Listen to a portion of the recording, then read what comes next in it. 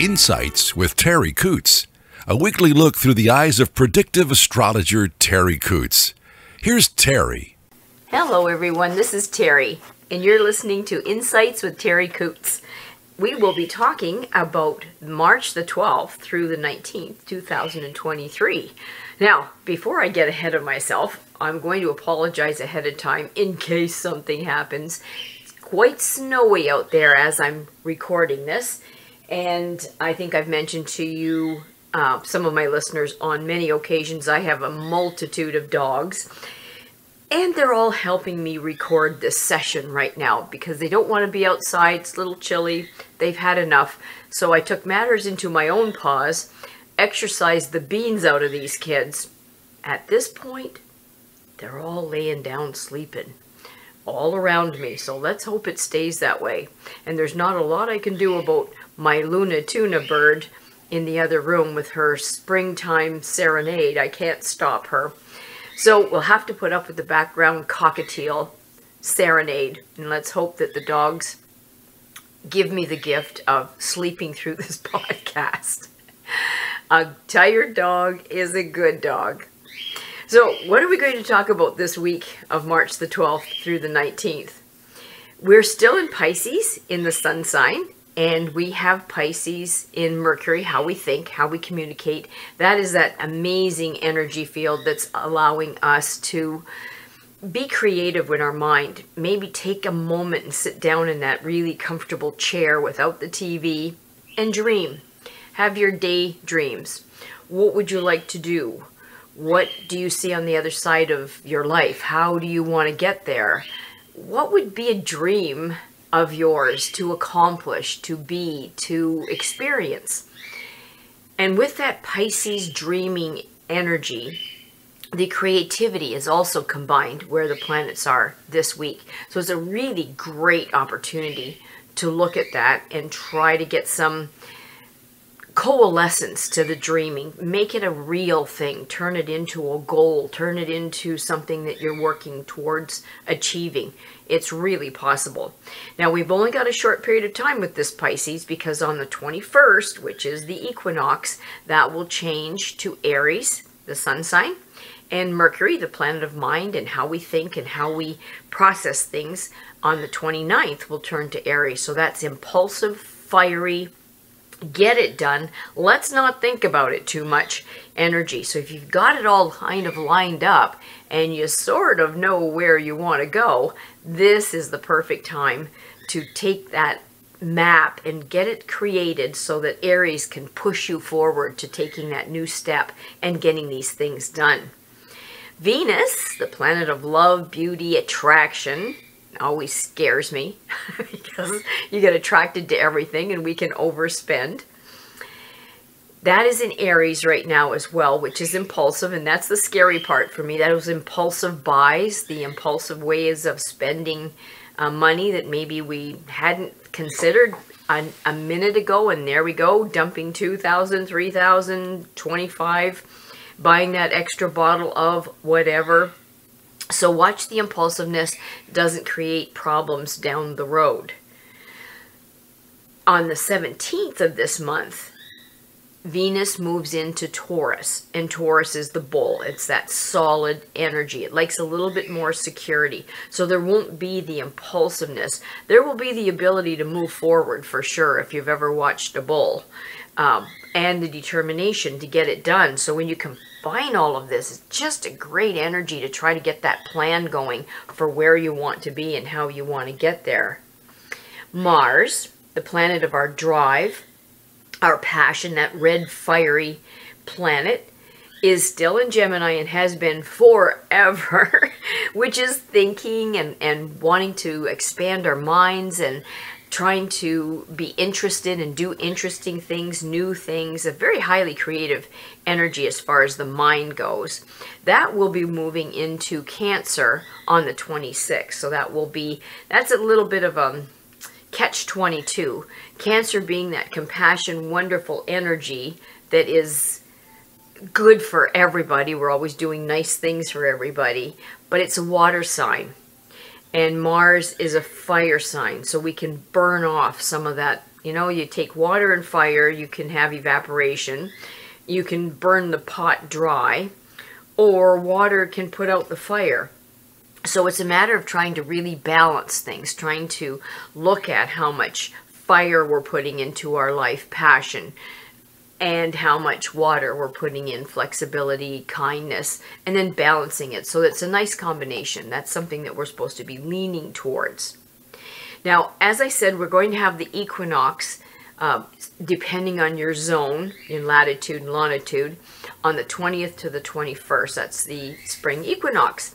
And this is March, of course. That is an opening portal. So some people use it to move forward as far as rituals go. I tend to want to go out in the bush during this time and celebrate nature. Be a little bit quiet if you can, with the dogs running around the bush, jumping in the pool. But it is a nice energy to connect with nature, to connect with your grounded self, to look at the season change, how the animals handle it. Red-winged blackbirds are coming back. I've had a ton of people showing me their pictures of their cardinals. Just beautiful, beautiful energy. And the song of that red-winged blackbird. Our ducks are laying eggs like crazy, trying to find nests. So there's a fervor to move forward into the future, both in nature and in our psychic selves, that intuitive self. So that push to move forward, don't go against it. Swim with the current. Now, there's a little bit of a challenge when Pisces moves into Aries on the 21st. So about the week before, which is now, and about a week after, you might find feeling a little foggier than normal, unclear. That Pisces, when it ends, can...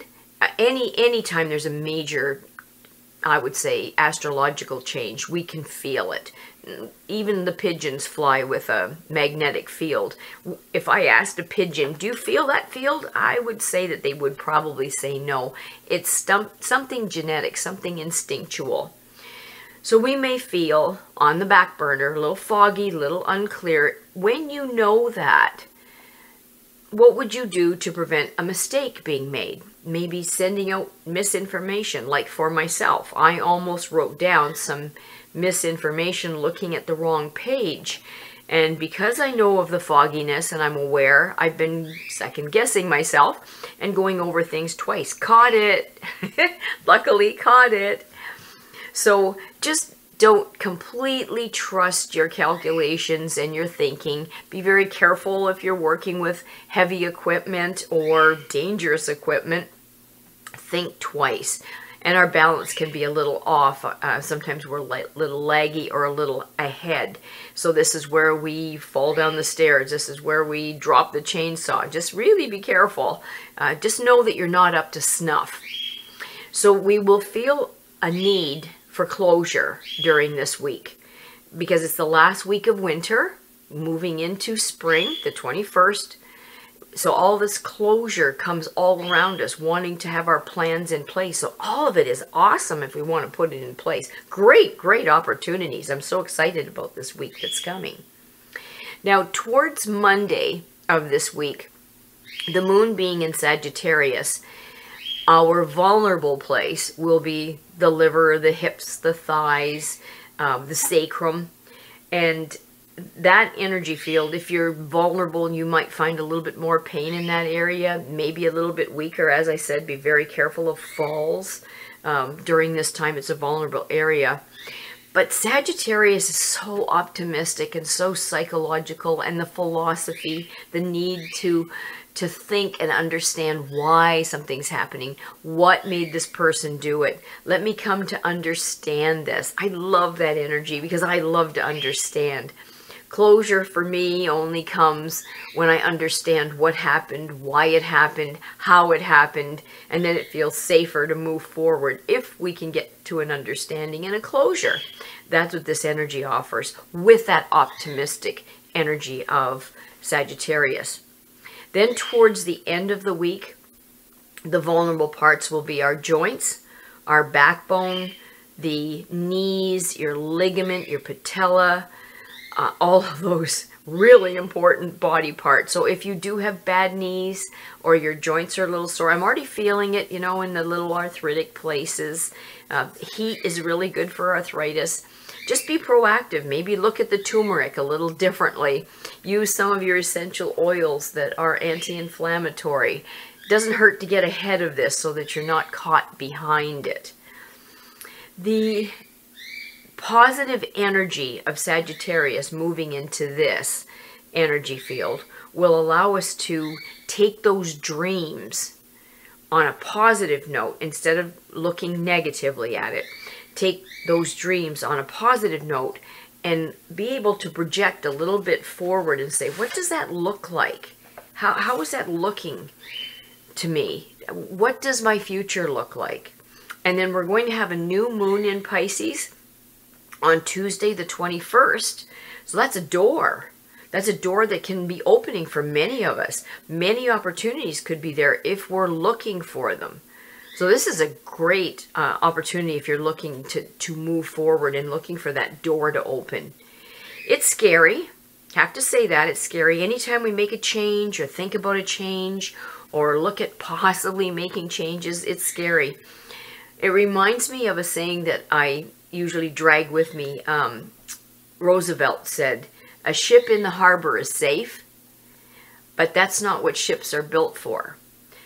So every time I get scared or nervous or uncertain as to, do I want to try this? Do I really want to go there alone? Is it safe?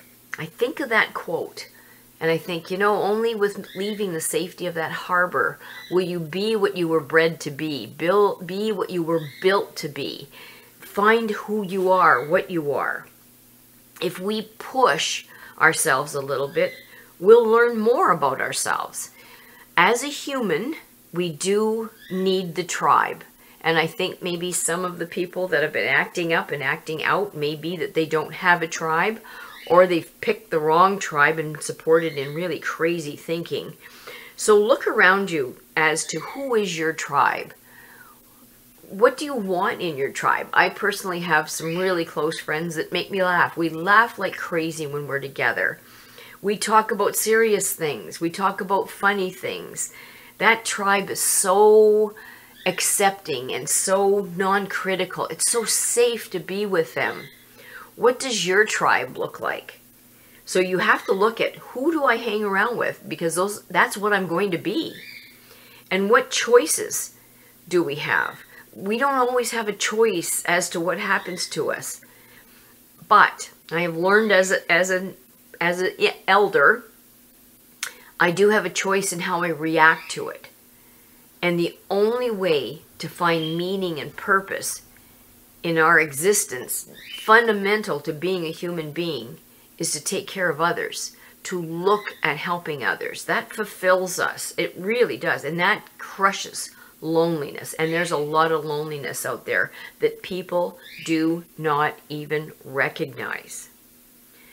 So look at your tribe. What kind of tribe am I in? What people do I hang around with? Because you will mirror that. They'll add to you or they'll take away. So just keep an eye on that. That's what we're supposed to be doing this week, kids. On that note, I'm going to let you go.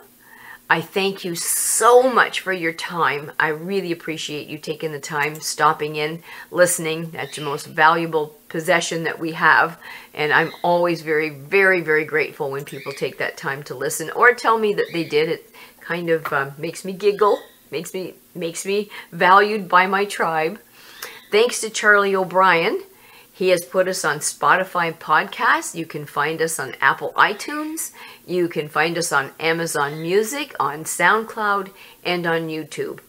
When I send this to him and he's able to get it up, he will give me the link and I will pass that on to you for the YouTube link for this week.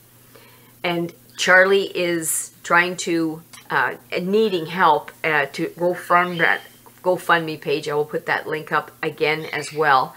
He has the Super AM 800 channel. So just Google Charlie O'Brien and look at what he does and all that he does. It's amazing. But he's doing really well with the GoFundMe page. So if you can find it in your heart to help him, All of us would appreciate that. And if you have any digital needs, photography, your web design, anything of that nature, he's so good to work with. If you're looking for archived podcasts, he has got us on Terri World. That's www.terriworld.com. That's TerriWorld.com. You can find the last 4 or 5 that he's archived. Thanks again, everybody. Take care. Hold on to the railings. Have a great week. Bye for now. Thanks for listening to Insights with Terri Coots. Visit Terri's website at terriworld.com. TerriWorld.com.